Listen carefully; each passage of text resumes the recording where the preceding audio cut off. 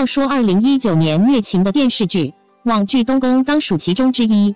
论剧情发展、人物关系设置还是背景、配乐都称得上完美结合。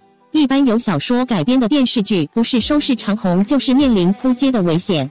而东宫把扑街的风险降到了最低的做法是保持新鲜感。首先是演员新鲜，东宫这部剧导演李牧哥大胆选用了新演员，除了个别演员，其他大多都是新面孔。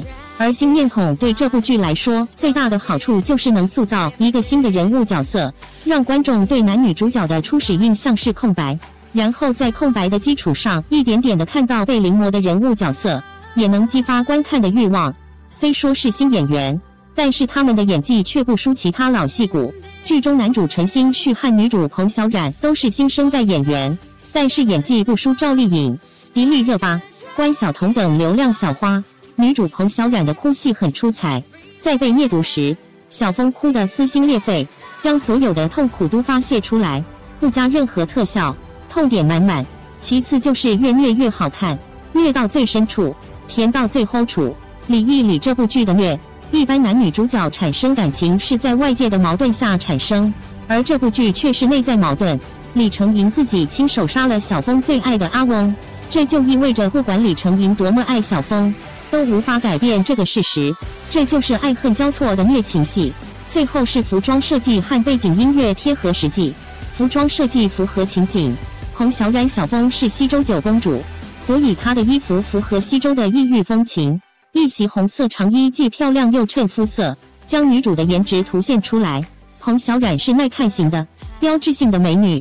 说到背景音乐，就不得不给剧组点个赞了。剧中忘川夫妇跳下忘川时，此时的音乐应该是悲伤优柔婉转，但是此处的音乐却遭到网友吐槽。播放平台检测到观众反馈，跳忘川情节没有配上观众喜爱的背景音乐，有些可惜。平台方通报剧情方希望调整配乐，当晚剧方就成立了音乐小组，重新讨论音乐铺设。最终剧方在24小时内为该情节新增背景音乐，修改字幕大小与调试滤镜。东宫剧情虽然虐心，但是这4句话却在朋友圈火了。网友喜欢这部网剧大火之后，网友们应情应景配上了合适的弹幕，这些弹幕词在朋友圈火了。就比如谈恋爱吗？虐你全族的那种，这句话就是出自男女主角的爱情。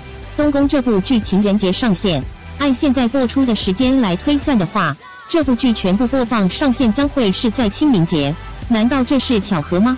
这就是灭全族的虐情大戏。再比如谈恋爱吗？一起跳忘川的那种谈恋爱吗？比白眼狼王还白眼狼的那种谈恋爱吗？夺江山再气没人的那种。这4句话在朋友圈火了，这些句子也是网友对这部剧的评价。